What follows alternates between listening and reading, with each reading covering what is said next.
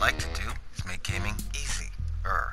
That's why today I'm going to do this beginners to advanced heroic Scorchtail Hellion training. Now lately when I've been going into the heroic patrols and the heroic plus patrols, I notice guys leave when they see the Scorchtail. Kind of like when it's Boris and Koshi. Now I get Boris, not really Koshi so much. He's kind of flippable in my opinion. That's just my opinion. But the Scorchtail Hellion, yeah, he's a bit of a jerk. He does things in a disrespectful way. It's like a volcano and a T-Rex had a baby. And this is what we're left with, a fire-spitting meanie. Now when it comes to his moves, he doesn't have that many weaknesses. He doesn't have any easy interrupts. He spits fire and vomits lava. A lot of lava.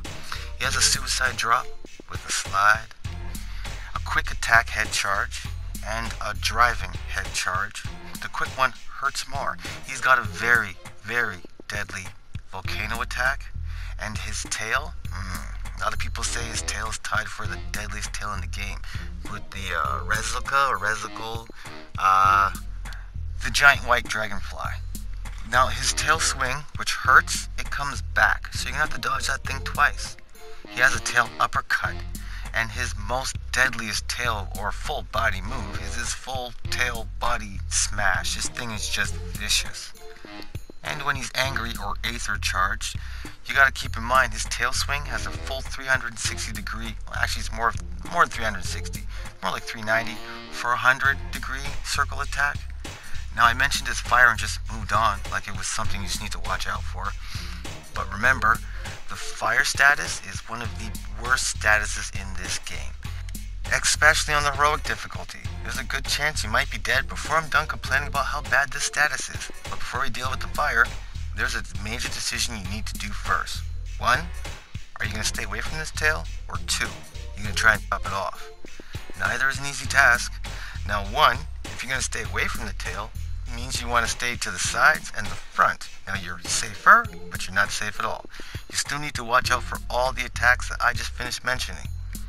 When he starts slamming, you start running. And I mean away. His reach is scary long. Not to mention the waves that come out afterwards. It's kind of hard to dodge. Now, like I mentioned before, his tail has a 360 plus attack circle, so you're still going to need to keep an eye on that damn thing. Now, if it's number 2, your goal is to get rid of it, you got some risky work ahead of you, but it's well worth it. Because once you break this tail off, it's a slightly different behemoth. Now, for this, you want to think like a boxer, not the dog like a human boxer. You want in and out, side to side, back and forth, bob and weave, whatever you want to call it, the strategy you need. You want to attack his tail right after he finishes attacking you, then get the hell out of there. Or you can stay in dodge if you know his attacks well, but it's safer to run away. Now this might take a little time, but it's going to work, and when it works, it's going to be really worth it. His swing circle is laughable once his tail is gone, and he doesn't do the body slam anymore. It's just gone. It's great. Now that we've chopped off some of his most deadliest attacks, we just need to keep an eye out for fire. Well, more than an eye, fire and lava is everywhere. I could simply say don't step in it, but it's everywhere. So molten heart drops, these will really help. What they do is they keep you invincible from fire and give you a speed boost for 15 seconds. Some tough fire armor is a good choice as well. But honestly guys, in my opinion, the best choice for this behemoth are these 2 fireproof cells. And once you get to +6, you're invulnerable to fire. This is what you need. The burning effect, like I mentioned before, it sucks. Especially when you're going for one of those molten heart drops and someone scoops it right in front of you and you accidentally run into a puddle of fire. That sucks, but it happens. Now the volcano attack, this has a little bit of timing involved.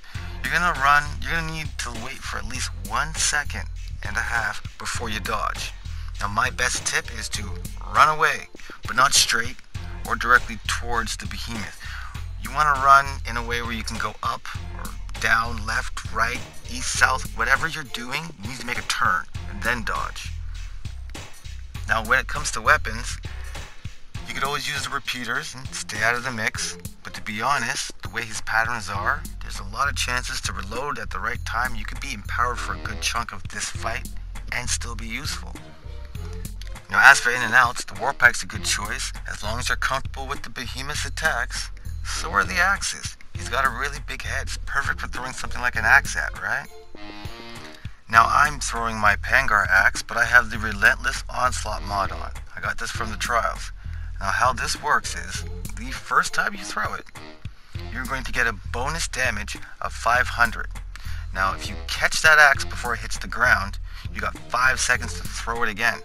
And then you can get a bonus 600 upon your normal damage. Now if you catch that axe, you can throw it a third time within 5 seconds for a bonus 1000 damage. Now this is base or bare minimum, so it's going to be more than that. So you can keep your distance with the repeaters, you can be in and out with the axes and the Warpikes mid-range, but if you want to get real close, any Ice Punch Glove Fireproof combination is going to work perfectly. You have to be really comfortable with his attacks though, because you are literally going to be in the hot seat. So make sure you're 100% fireproof. But like I mentioned, he's got a big head, and these weapons are good for staggering guys. So it's a good choice for this Behemoth.